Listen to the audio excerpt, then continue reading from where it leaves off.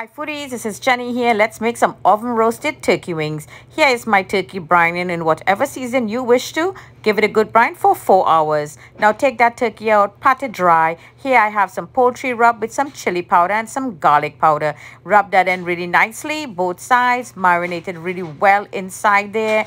Leave it for 10 minutes and then we're going to put it into our baking dish. In goes some butter spray on that rack, 350 for 80 minutes in the oven. And there you go. Beautiful color, juicy, delicious, tasty, perfect every time.